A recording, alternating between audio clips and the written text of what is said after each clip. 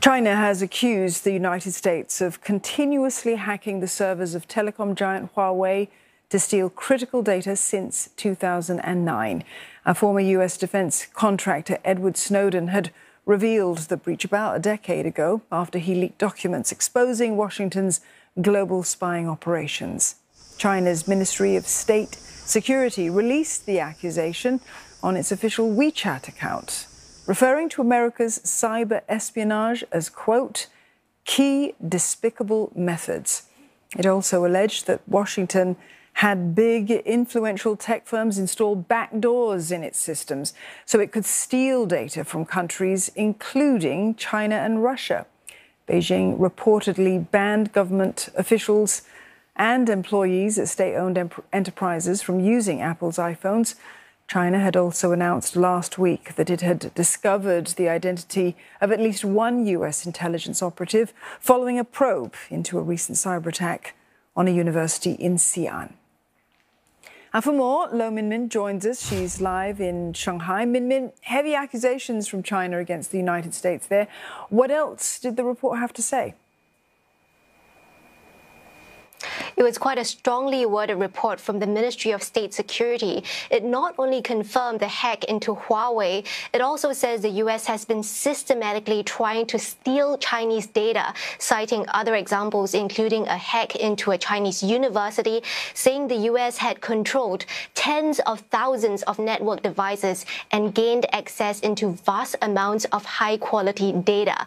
The report also called out U.S. hypocrisy, saying the U.S. is notorious for eavesdropping on other countries, and yet it wants to portray itself as a victim of cyber attack, and it's trying to smear China as being the threat to cyber security.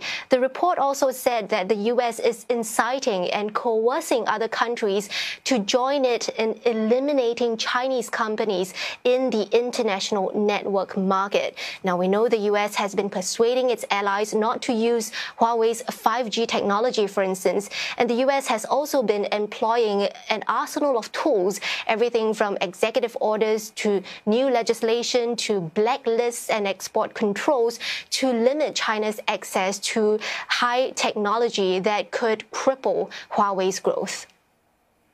Minmin, Huawei's new phone series, that's also come under U.S. scrutiny. There are renewed calls for stronger sanctions.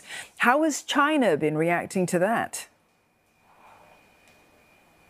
That's right. That phone was released quietly during the U.S. Commerce Secretary Gina Raimondo's visit to Beijing. So that timing was seen as a slap in America's face. But here in China, Chinese state media and the public has been cheering on this launch. They see it as Huawei's comeback into the smartphone market after it was crippled by U.S. sanctions. But there are undoubtedly questions about how China is manufacturing these advanced chips that power those phones, or how was it able to circumvent those U.S. sanctions.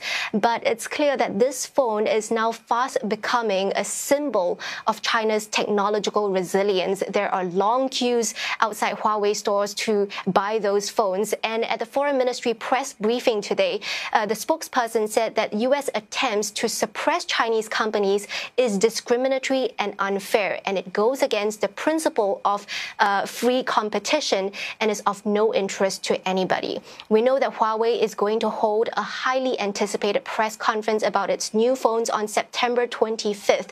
That's also the one-year anniversary of the return of Meng Wanzhou, a Huawei executive who was detained in Canada for allegedly violating U.S. trade sanctions on Iran. So the timing is also significant and strategic.